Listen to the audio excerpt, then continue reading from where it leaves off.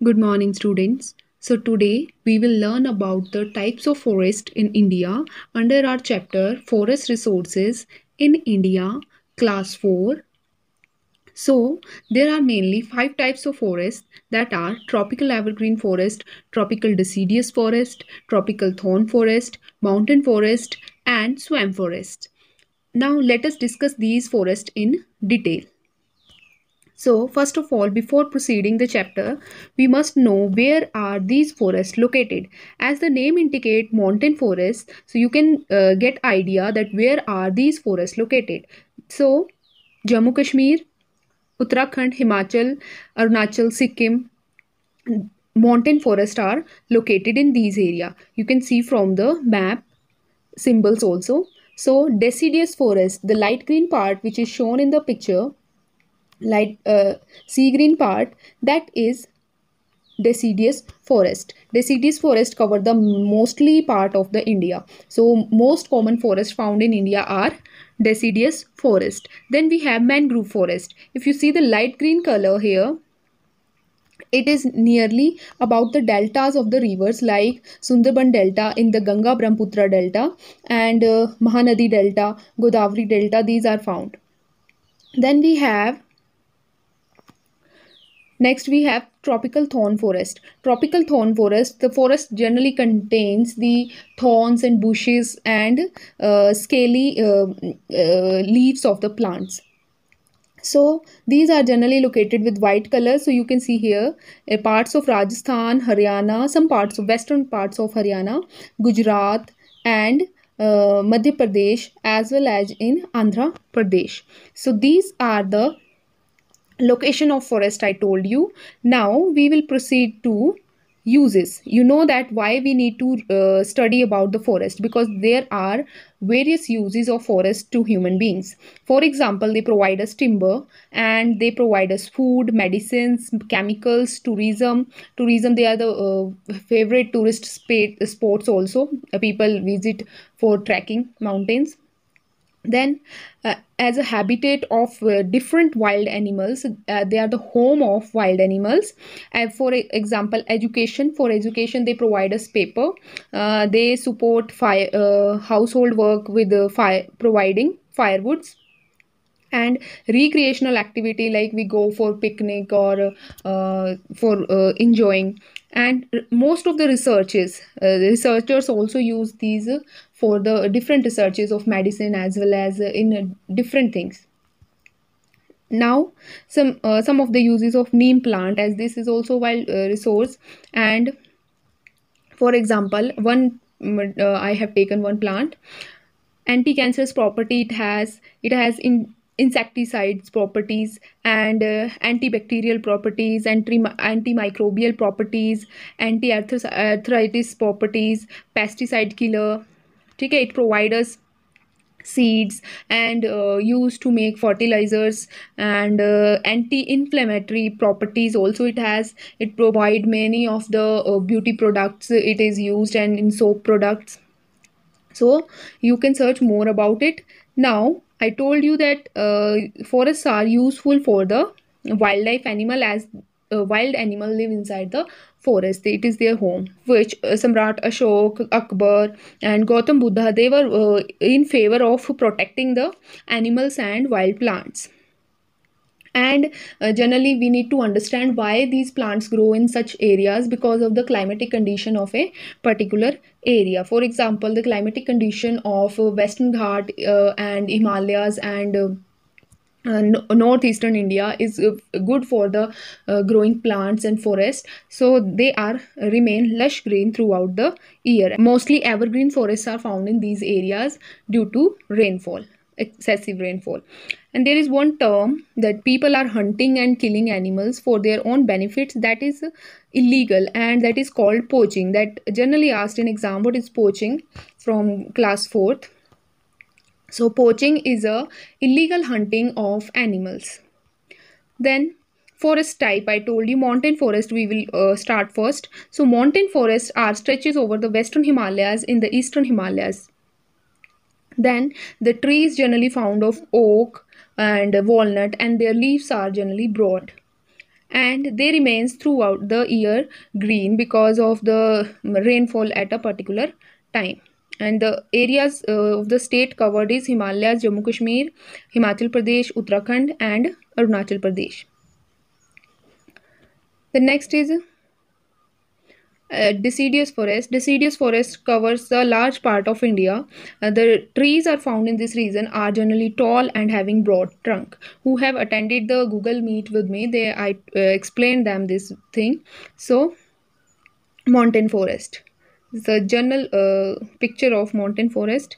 The pines trees you can see here, and this is also pine tree having needle-like structure of their leaves. And this is oak tree, coniferous oak tree. This is oak tree. You can see here it's broad leaves, and it is oak tree. These are coniferous trees known as cheer or deodar or cedar in English. And the common animal or birds are found in this region. The state bird of Himachal Pradesh. Then, and this is found, this type of trees, broad trunk and broad leaves, these are found in the region of deciduous trees. And I told you the reason where: Madhya Pradesh, Gujarat, Maharashtra, these areas. Okay, and it is a banyan tree and the national tree of India. Then we have neem. I told its specification in a earlier in starting. Now swamp forest. Third type of forest, we have swamp forest or marshy forest. These are generally located in the area of deltas. I told Andaman Nicobar Island and delta of Ganga and Brahmaputra. They are also known as mangrove forest. These swamp forests are also known as mangrove forest, and generally these mangrove forest contain sundari trees. I'll show you the picture of sundari trees. And so these are sundari trees, and their roots you can see here. It's outside from the level of water to breathe. Why it is outside? Because it is need to breathe from the roots. Next type of trees we have wet evergreen forest. Wet evergreen forest, these are found in the Western Ghats and Andaman Nicobar Islands and the northeastern part of Himalayas, that is Assam, Arunachal Pradesh, Meghalaya, and Tripura. These region contain the tropical evergreen forest. Evergreen means they do not shed their leaves together in dry season. Okay, and there is enough rainfall to grow them properly, and they are generally tripods like trunk they have. And generally trees found in this are rosewood, mahogany and ebony, and their upper surface is looking like a cauliflower. जैसे कि गोभी होती है उसकी तरह से इसका upper surface आपको देखने को मिलेगा. Then we have desert and thorn forest. Desert and thorn forest are found in the region of Rajasthan, Gujarat, as I told you, and the trees are found in this region are generally shrubs, and they have long roots to absorb water from the soil. Next we have, and they have thick stems. These are Sundari trees of Sundarban located in West Bengal. You can see here.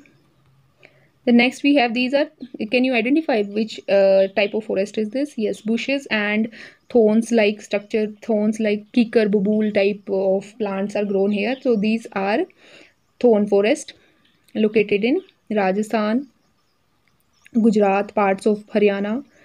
Okay, now these are having thick stem and long root cactus plant. Here you also can see this thick features bounty. Wildlife sanctuaries, there are number of wildlife sanctuaries located in India. Their number is 551. There in book it is given wrong, 500 almost they have written, but till 2019 551 wildlife sanctuaries are identified. Then we have 18 biospheres in India and 100 national parks. Now you will be confused what are national parks and what are sanctuaries and what are biospheres. These are the protected areas to animals. For example, wildlife sanctuary, these are the protected habitat of the animals. जहाँ वो रहते हैं उनको वहीं पे protect करना, that is called sanctuaries.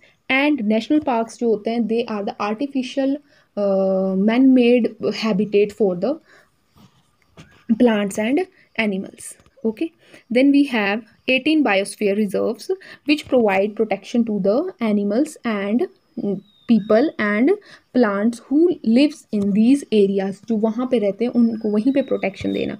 For example, we have some biospheres like Nanda Devi, Gulf of Mannar, Nilgiri, Nokrek, and Sundarban. These are the examples. Now, protect Mother Nature. There were so many evidence we get from the previous years that people are working for the conservation of plants and animals. So, one of these were Chipko movement that was started in April 1973 in the village of Mandal in Uttarakhand, and it was led by women activists mainly. And what they have done in this, they hugged the tree and saved their life.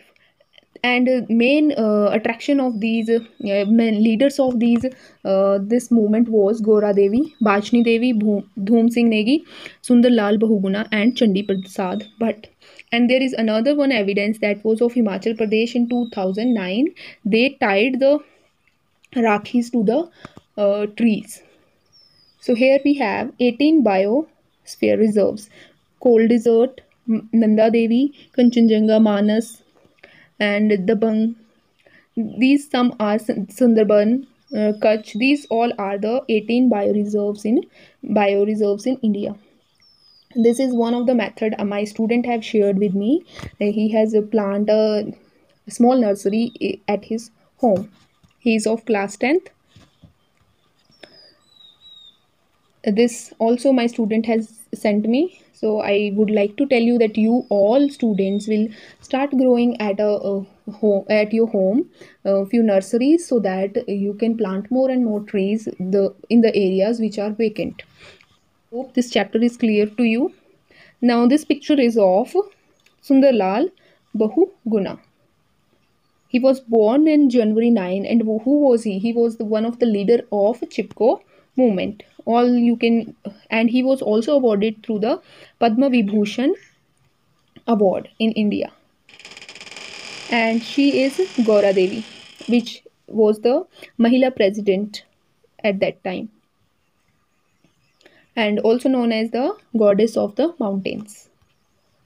And Bachni Devi, and she was the first woman to hug the trees, Bachni Devi. And Dhoom Singh Negi, he is Dhoom Singh Negi, and it's of Himachal Pradesh. They tied Rakhi to the plants and saved the trees. The movement started in Himachal Pradesh. Thank you. Hopefully you liked my video. If you like, then like and share. Thank you.